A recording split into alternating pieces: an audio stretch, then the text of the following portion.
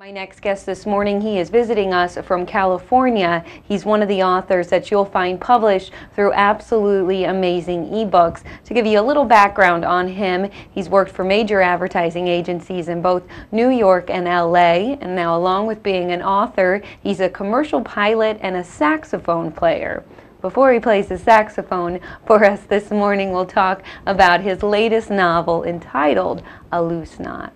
Bob, thank you so much for being here. Well, thank you for having me. And actually, you don't have your saxophone with you. No, so. and your listeners and viewers will be thankful for that. Too. I don't know about that. I think that we would enjoy hearing you play, maybe the next time. Okay, I promise. Here in Key West. Okay. How is your visit this time? Well, right now it's wet because it does rain in Key West, and it's proven that. Right, right. Unfortunately, you're kind of here during a rainy week. I promise it's sunny, though, most of the time. Well, I'll come back then. All right, Bob, I mentioned that you have a book out through absolutely amazing ebooks, and the title is A Loose Knot. Tell us a little bit about this book. Well, it's a story about a guy in advertising who is in Miami on business, and he gets a phone call that his ex-wife has been found dead. And the next thing he knows, our LAPD cop is knocking on the door with some questions that he can't very truthfully answer. So he runs and becomes a fugitive in Key West. He heads down here and finds himself broke, homeless, and living by his wits. But he is taken in by some of the strange, wonderful, quirky characters that you find here, and starts a new life, but still trying to stay under the radar because the investigation is continuing in LA.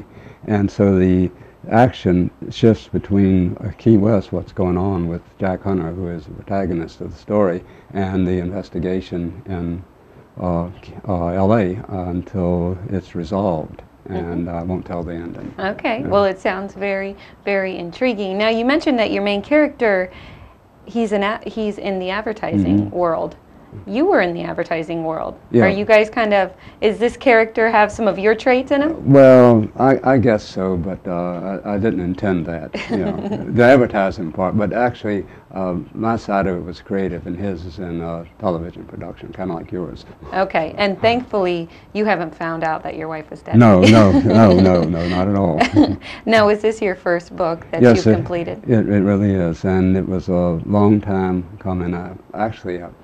I worked on this thing for, I don't know, 8 years at least, and you know, it's just hard to get somebody to read it. That's one of the tough things about unknown authors, and because you have to get an agent, and you can't get an agent because they're in business too to earn a living.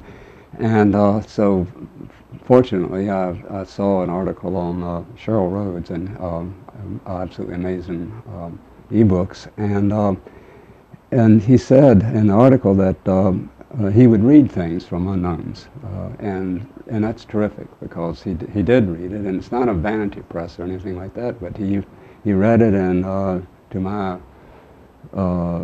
eternal thankfulness and surprise, he said they liked it, and so then they published it, and I haven't gotten over it yet.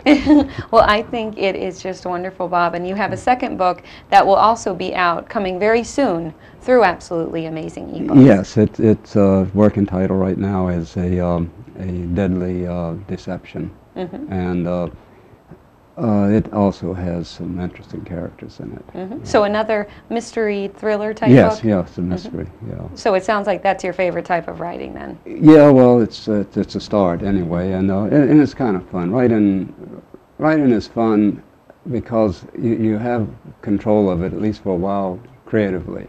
And then the characters have a way of taking you to places that you really didn't know that you were going, and so I enjoy it. It's always exciting. It's not easy, but it's fun. Oh, wonderful. Yeah. Well, I'm glad that you've released 2 books now, almost. The second one's almost out, and that you're down here in Key West with us Thank you for being on the show with me this morning, Bob. Well, thank you for having me. I look forward to hearing from you the next time that you're in Key West. Okay, and I'll bring the saxophone. It sounds good. Okay. All right, thank you everybody for tuning in this morning. I hope that you have a great rest of your day, and you can join me back here tomorrow morning at 7 a.m. and back at 8:30 a.m. Take care.